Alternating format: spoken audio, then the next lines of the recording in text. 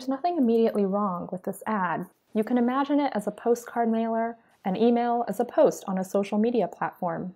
It delivers its message clearly and with 4 smiles. But the announcement doesn't catch your breath. Why? Everything is stable in this ad. We essentially have 2 squares, an area with text, and a photo. Both feel static. The text is centered, and centered in a frame inside of a larger gray box. The logo is centered in the photo, and the people in the photo are standing still. All of this creates visual stability. Sometimes a stable design is appropriate, but for this subject, skiing, stability doesn't match. Let's look at a design that taps into the energy and excitement of skiing. This ad contains the same text as before, but the photography, text choices, and layout have brought it to life. As a bonus, it includes basic animation that works on any screen. This ad makes me feel the snow on my face, the crisp air, and the rush of adrenaline, which I'd very possibly channel into shopping for gear. How does it do this? Let's start with the photography. For a subject like skiing, use an action shot. In this case, a photo of a skier on the slopes. Crop the photo to position the skier, the focal point, off-center. Do this freehand or turn on Photoshop's rule of thirds view in the crop tool and place the skier at one of the intersections. Fill the entire canvas with the photo to create an immersive window into the scene.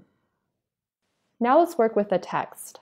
Sometimes you may have to follow branding guidelines that limit your font choices.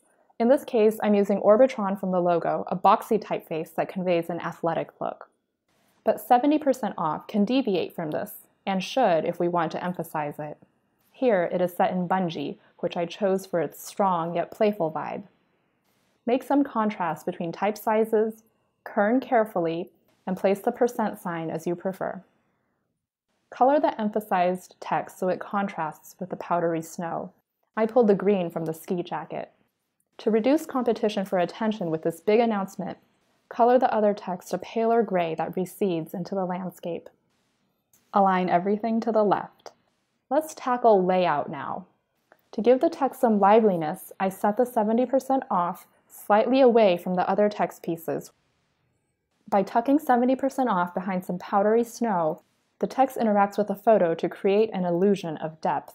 Just duplicate the photo onto a new layer on top of the text and swipe a soft eraser to reveal some of the text.